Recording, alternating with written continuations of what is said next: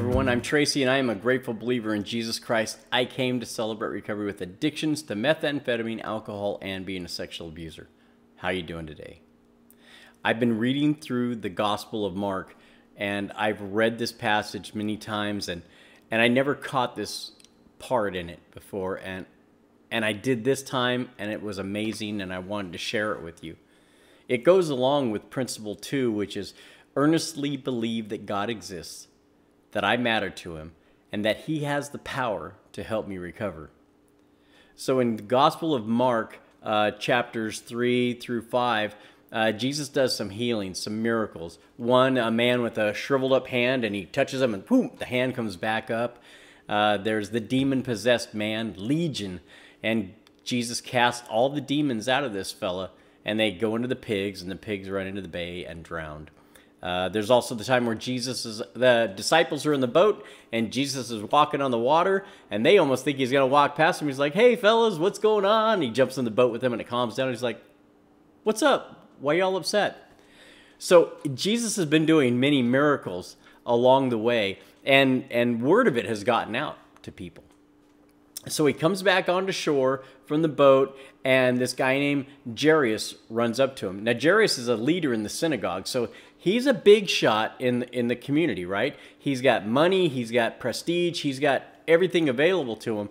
But he goes to Jesus, and he humbles himself. And he falls down at the feet of Jesus, and he says, "Please, Lord Jesus, come to my house. My daughter is sick, and I want her to be well." And Jesus said, "Okay, let's go." So they're cruising along, they're walking down, the crowd's all with him. And then here's the part in Mark that caught me. The woman with the issue of blood. It says there was a woman with an issue of blood. She had a bleeding problem. What it is, we don't know for certain. But because it was blood, it made her unclean. That's back in the Levitical laws, back in the Old Testament, that were still held during that time. Which meant that her being unclean means that she couldn't be around anybody. She definitely couldn't touch anyone, or anything that she did touch, they would become unclean, and they would go to one of the priests and have a cleansing ceremony done on them, which is a real pain in the rear end, and no one wanted that. So everyone just said, "Hey, you're unclean, stay away from us." So here's this woman. For 12 years, it says that she spent her money seeing physicians and different types of treatments to try and get well, and nothing worked. For 12 years, this woman had this condition. Not only was it this physical condition that had to be draining on her, but she was also unclean. Stay away from me. 12 years where she wasn't being hugged. 12 years where she wasn't able to hug anybody. 12 years, if she was allowed into her family's home, she had to sit in a certain corner on a certain bale of hay and make sure she changed that hay out every day, if you understand what I mean. She couldn't touch anything. She couldn't be loved, and she couldn't love. How terrible is that?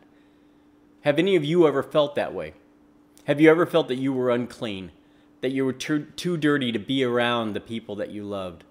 Or the things that you've done have caused so much strife that the people that loved you and you loved them, they didn't really want anything to do with you anymore?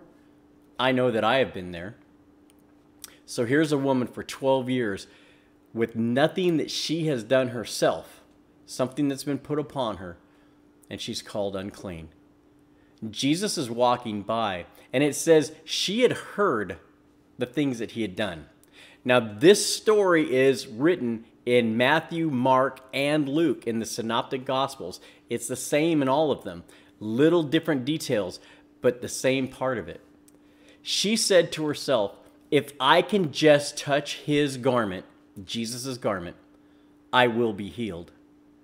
So she pressed through the crowd, and she touches Jesus' garment. So when she pressed through the crowd, she was breaking ceremonial law.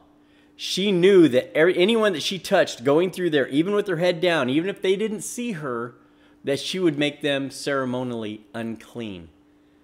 But she had to do what she had to do, and she pushed through the religious crowd. She pushed through the religiosity of that time to get to the source that she needed for healing in her life.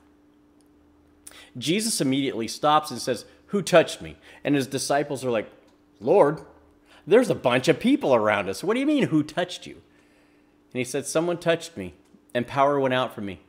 And he stopped, and he turned to the crowd, and he said, who touched me? And the woman knew that she'd been exposed. So she came, and she fell at his feet, and she said, it was me, Lord. He said, daughter, you were healed. Go in peace, and let your suffering be no more. So I had read that many times before, and I thought, man, how cool is that? That this woman was knowing that this was the source of her power. She earnestly believed that God exists and that he had the power to heal her. She pushed through all obstacles because after 12 years of not being loved, 12 years of not being able to love someone else, not being able to get married, not being able to have children, being told that she was unclean by everyone around her, enough was enough. She needed to go to the source, and she did, and she pushed through. But here's the part that really caught me. When she bowed down at Jesus' feet and said, it was me, Lord, he said, daughter. He called her daughter. Now, I caught that, and it surprised me. And I don't know why I'd missed it all these years, but I went and I searched through my Strong's Concordance, and I ripped through Scripture and the back of my Bible trying to figure out, had Jesus ever called anyone else daughter, specifically to them? He had said, you would be the sons and daughters of God, but specifically to a person. And the answer is no. He didn't say it to anyone else. He said it to her. In fact, all the other people that he healed, all the way up to this point in the Gospels, he would tell them, go home or go back to your people, but don't say anything. But to her, he said, daughter. And then he said, your faith has healed you. Suffer no more. Again, Jesus didn't do what he'd commonly do. All right, you're healed, but sin no more. He didn't say that to her. She didn't sin to have this problem, and many of you haven't either. Things have happened in your life. People have hurt you and caused problems in your life, which worked into other issues in your life. And you need the healing from Jesus Christ. Are you willing to push through? Push through the religiosity. Push through whatever teachings that you may have heard that Jesus will only heal those who are shiny and clean. Only those with good intent. Only those with the purest of hearts. Are you hungry for the saving grace of God in your life? Are you believing, earnestly believing, that God can heal you? That he knows you? That he knows you exist? That if you reach out and touch him, he'll say, daughter or son, suffer no more. That's what God does. He really does that. In Celebrate Recovery, we try very hard not to be overly religious, even though there's scripture all through Celebrate Recovery. We go by the fact that Jesus is the one that heals. We're not counselors, and we're not therapists, and we're not going to try and fix you at Celebrate Recovery because we trust in God. We earnestly believe that God does exist and that he does have the power to heal us and give us our recovery. I hope that you can have that understanding too. And whatever you've been struggling with, if you've ever felt unclean, unworthy, if you've ever been ashamed of the things in your past, whether you did them, created them yourself, or they were done to you, push through the crowd. Push through to the one who loves you more than anyone else. Push through and get that healing and hear those words from Jesus. My child, your faith has healed you. Go and suffer no more. My name is Tracy, and I am a grateful believer in Jesus Christ. I came to Celebrate Recovery. I pushed through, and I touched the robe of Jesus. And I know that this story is true. But let him tell you, child, my son, my daughter, because he loves you that much.